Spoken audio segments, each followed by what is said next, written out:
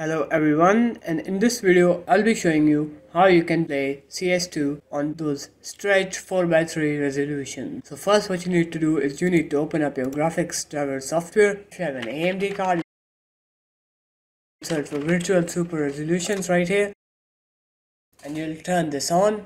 If you have an Nvidia graphics card, you'll right click and go into your Nvidia control panel, and there you'll go into custom resolutions with desktop and you'll put in a custom resolution.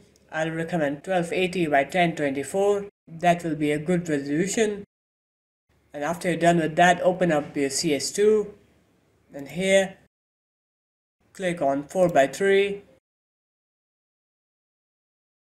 1280 by 1024. That will be a good resolution.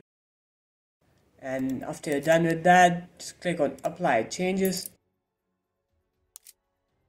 And now I'll go into a server and I'll show you how it works. I'll open up Mirage and I'll show you how it works.